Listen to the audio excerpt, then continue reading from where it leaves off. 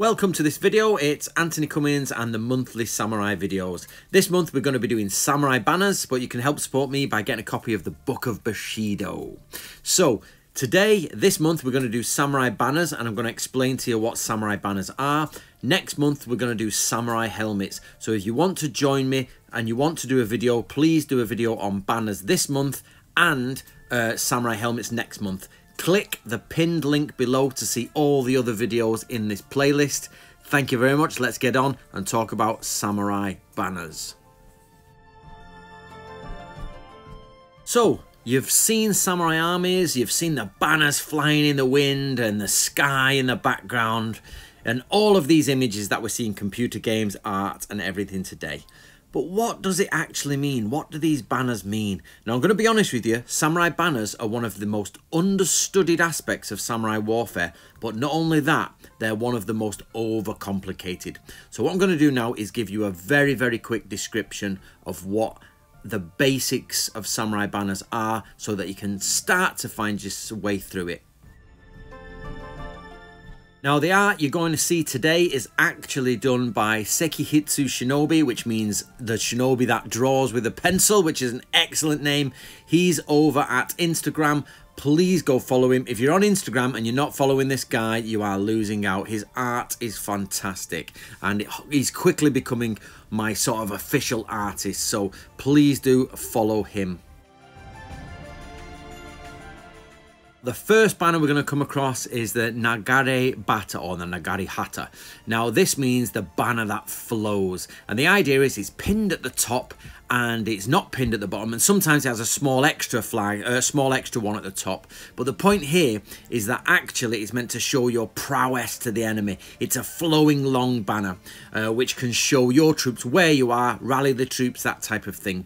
Now, you will find this has different names in different places. It's even been called the Dragon Banner before now and all that. So just in the middle of the army, or at the centre, or at the command points, will be this long flowing banner so that people can march on their lord.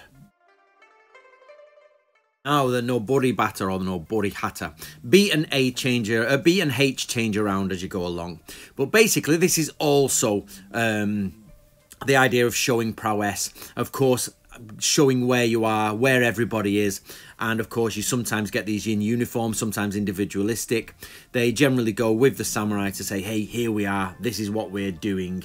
And, you know, we're following this place. Now, also, what you might not realise is a lot of commands are given through flags. So sometimes different flags are used to move so that people can see what's going on. So this is like the last flag. It's quite big, quite tall, quite prominent on the battlefield. So, but we'll move on now to personal flags. Now, the next one is umajirushi. Now, as you can see here, this is actually something that goes not always on the samurai, but around the samurai. And it means horse marker or horse identifier. So don't just think this is a fan. It's not. This is just an example. But these flags, umajirushi, tend to be three-dimensional. They tend to be made out of wood or paper mache, you know, that type of thing. Constructed, and the idea is that they mark where a samurai's horse is and where each samurai is. So different samurai have different umajirushi. You will also hear these called umajirushi, but you know, that's just the difference between ji and shi. But what it does is it signals where a samurai is on the battlefield so his men can find him, but also so other people know what he's doing, because you have to remember something.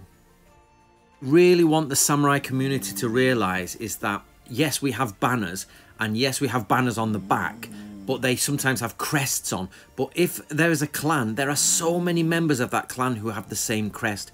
So what will happen is a samurai will have a back banner, which obviously just in the art here we have the umajirushi on it. They'll also have an umajirushi sort of standard, and then on top of that they may also have other identification marks, such as helmet crests. So I want you guys to realise, if these samurai did not have different ways to identify themselves, almost all the samurai from that clan would look the same.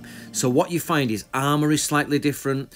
Even the back banners might be the same. The umajirushi is different. There's lots of different ways a samurai can say, hey, look at me, I'm different from my cousin, but I'm from the same clan. So just remember that. This is an important banner, which is often carried, but it's important and nobody realises it. Now we come to the sashimono, which is one of the most famous flags. Everybody knows sashimono. Now the idea here is that the sashimono identifies the samurai. It goes on the back and it's quite a common flag. So this is how you're going to identify each individual samurai. They'll have their sashimono. The rules for these are different depending on the time, the place, and it's a really complex way of looking at it. But remember, these samurai will be next to the horse or the lord on a horse with a umajirushi. They'll have different crests, they might have different lacing colours, but we start to see now the flags building up into different forms within the battlefield. Now the next one, which is a little bit deceptive, is the kobata or the kohata, which is this. It means small flag, and as you can see, this is a small flag, but actually this can be anything from literally a piece of cloth on your arm to a piece of cloth identification mark on the back of your helmet. It's simply a different way to identify who you are. So this is one of the smallest flags a samurai could use, but the term flag is a little bit loose here. It generally means, you know, somewhat a smaller identification mark.